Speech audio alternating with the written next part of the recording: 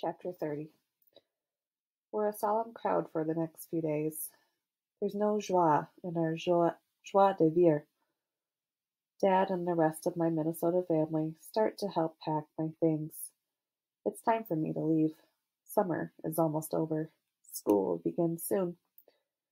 Dad and Judy are discussing a possible last-minute trip to get our minds off what happened. As if I can think of anything else. I spend a lot of time in my mother's bedroom that last day, just wanting to absorb everything before I leave.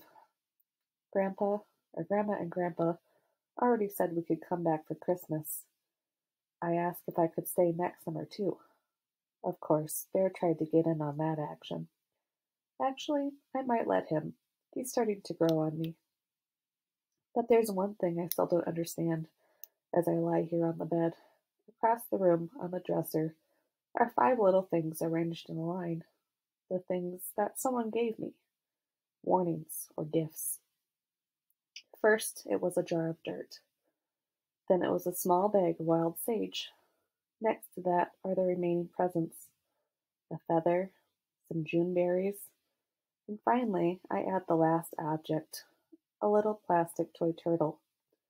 All of these are remnants of my Turtle Mountain time. I must be in a daze because I don't even hear my dad come in. He sits on the bed next to me. Apple, sweetie, it's time to go. Are you ready? I look up to him. Where did those lines come from next to his eyes?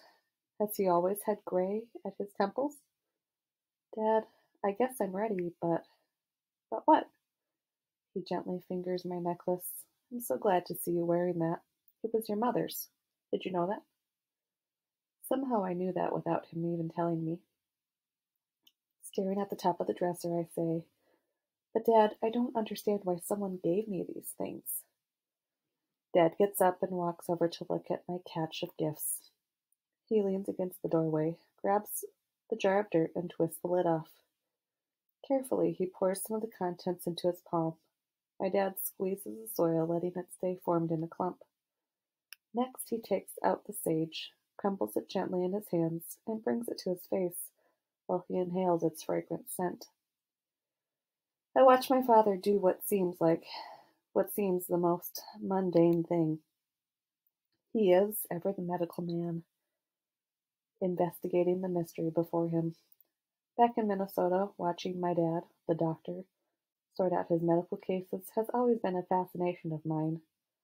If you looked at him close enough, you were able to read his face while he debated against himself between the correct diagnosis and, in turn, the best path for treatment. Dad always incorporated all of his senses. That's it. My head jerks up from the bed. Dad, I've got it. I know what this means. I get why I got these things, and I know who gave them to me. Dad's eyes glimmer a bit as he says, enlighten me. I look up to see everyone crowded around the bedroom door now. Judy and my grandparents. Okay, so I have a loud voice. There could be worse things in life. The dirt, I say, looking at everyone now in the room. Oh, Dad, it was Nezzy. It was her all along, not Carl or Raph. And it wasn't just a weird childish whim. These were never threats. They were gifts. This is the dirt, the soil, the feel of the Turtle Mountains. Next, the sage. It is the smell, the scent of the reservation. Grandma is smiling. Apple, I think you're onto something. Pacing back to the bed and around to the open window, I can hear the ever-present song of the birds out in the backyard. And the feather. It sounds of it up here. The June berries, the taste of up here, the sweet taste of life up here. In fact, it's my favorite taste, and little Nezzy knew that. Dad picks up a little toy turtle and rubs its shell. And this stands for the name of the Turtle Mountains? Grinning ear to ear, I answer, nope, but close. It's the look of the land up here. The first thing I noticed driving up here was the change of the land and how it started sloping into gentle hills. Nezzy gave me this little gift. I take the turtle from Dad because the land up here, Looks like turtle shells underneath the grass. Back and forth I look at my dad and Judy and my grandparents. I'm not seeing the light bulbs going off in their heads yet. Grown-ups these days. Okay, stay with me, you guys. Nezzy gave me what she already had. She knew that eventually I'd have to go back to Minnesota, so she made me a little care package, Nezzy style. I can't take all the relatives back with me, and I can't take the Turtle Mountains with me. So she gave me something up here for every one of my senses to remember it by. Taste, June berries, touch, earth, hear, bird feather, smell, sage, and look, turtle.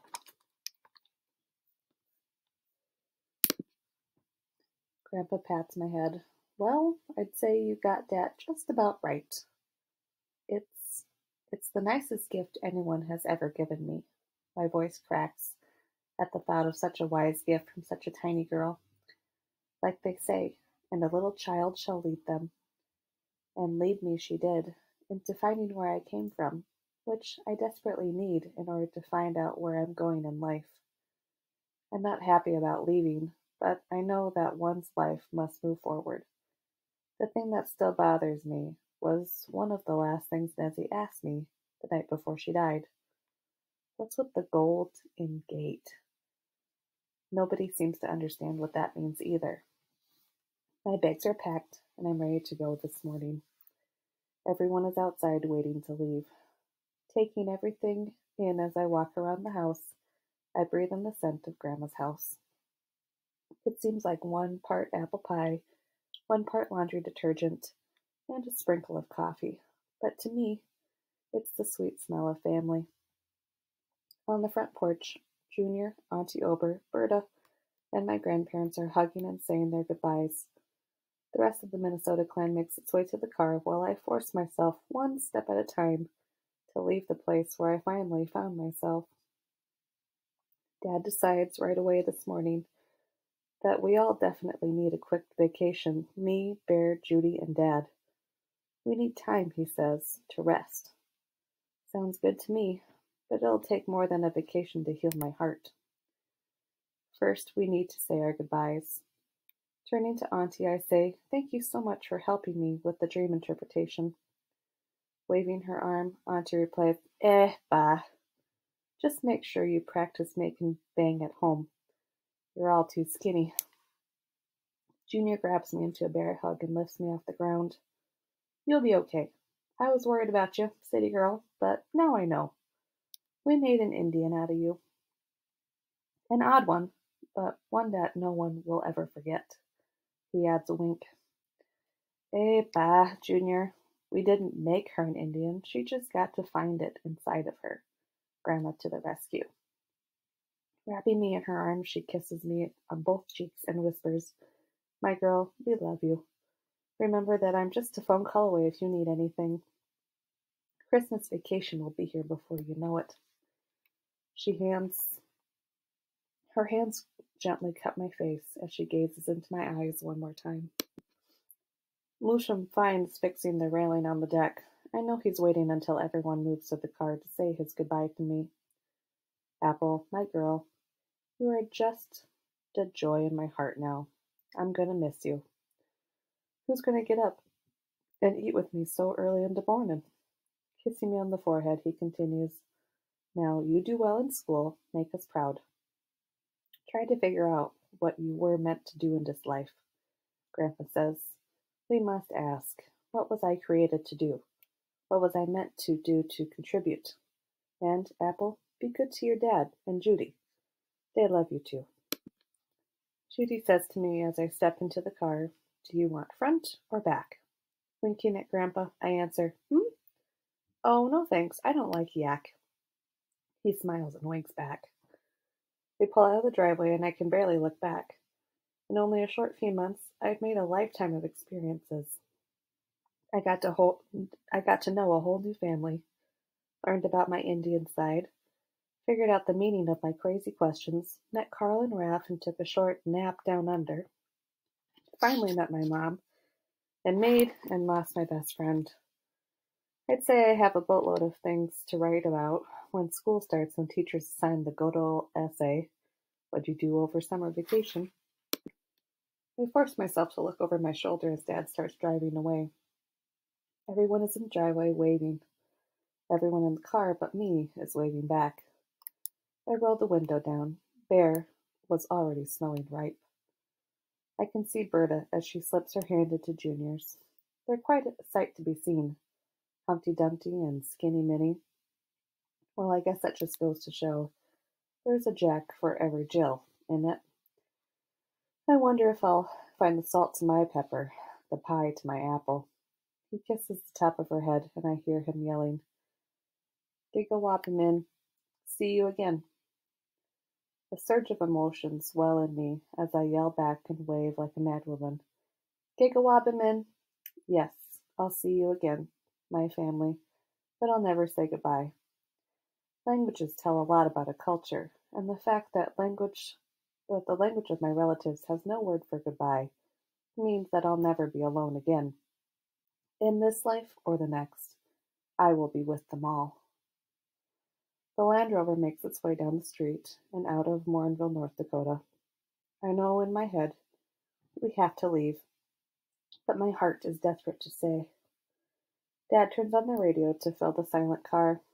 With my iPod on as loud as I can crank, I lean my head against the window and watch the gentle sloping turtleback tails pass me by. As we round the curve to catch the highway south, I notice the sign. That sign. I have to twist to look back out the window, but there, next to the "Welcome to the Turtle Mountain" sign, is Carl. It's the same spot where little Nezzy died, trying to make our world nicer. I can't be sure, but it looks like one of his sons is there too. It's Raph, the one from that day at the cemetery, the one who always had the green spray paint. "Dad, can you please, pull over? I need to do something." "Did Bear puke already?" "No, quickly, Dad, I have to wrap up some loose ends." Carl looks up for a split second and catches my eye. He nods solemnly. Judy starts to protest as she sees who was on the side of the road, but my dad puts his hand on hers and pats it. As the car slows to a stop, I dig around in my purse and find it. I wrap my hands around it and step out of the car, holding on to the door, trying to balance my soul. "Carl, No, stop. Don't." Carl stammers while shaking his head gently back and forth. I look and notice he and Raph are planting flowers around the sign. "Here," I whisper, holding the object out to him as a peace offering, across the chasm of forgiveness. "Oh, you didn't. You didn't need, but I did. Take it." And he takes,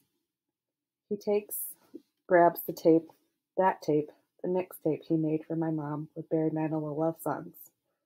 It has flowery drawings all over it. Carl grabs it a bit too harshly, then adds, "Sorry, I..." Carl stares at me, but instead of rage covering his eyes, he looks at me with a somber face and gently wipes the cassette tape with his fingers, then places it in his front pocket.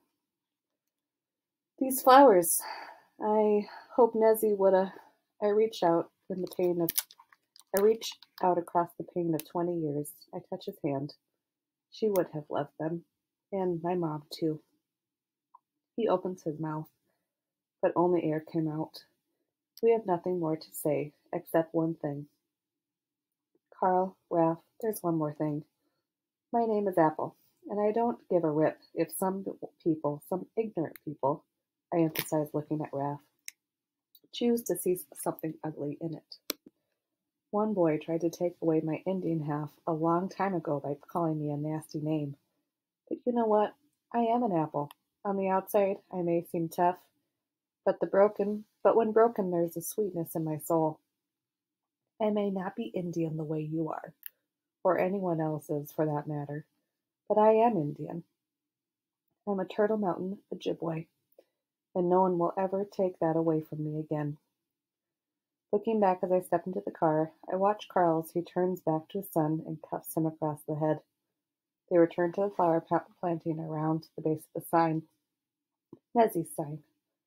And I also noticed that there's no graffiti on it either. It's a small start, I guess. But Carl and his boy need to make sure they beautify their insides too.